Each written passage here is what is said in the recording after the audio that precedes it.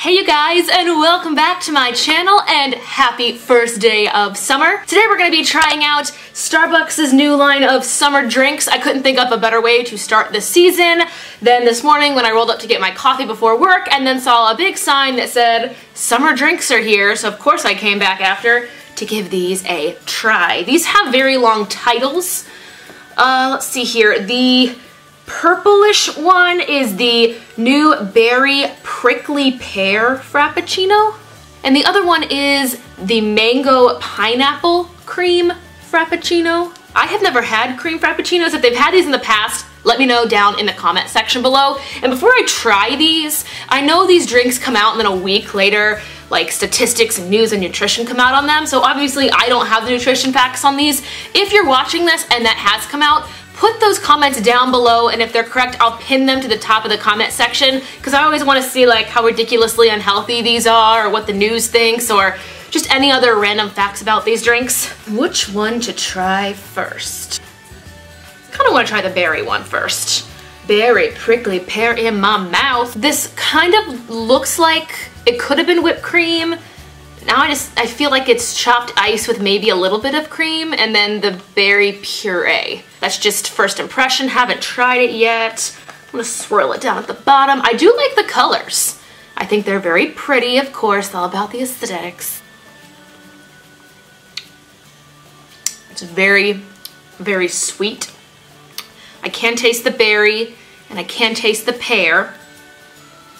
Honestly, I was really excited when I thought the white was whipped cream.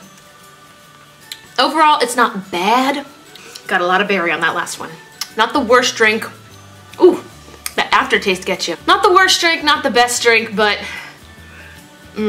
it's just, I think this is a little bit too sweet, and I expect this other one to be just as sweet. If you like berry or pear and you really like sweet things, give this one a shot. I would recommend sharing this with somebody, because this is a lot to drink. I actually went to Starbucks and asked for the shorts, and they didn't have any.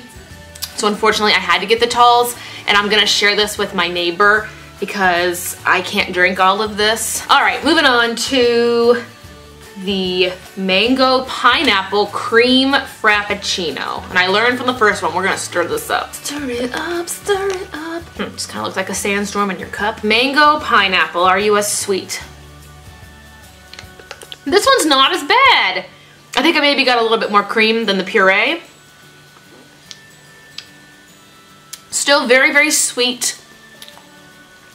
Honestly, if I were gonna order this again, I'd probably get it with crushed ice put in here. There's already a little bit of crushed ice, but I feel like that would just help offset the sweetness of the puree. Yeah, very, very, very sweet.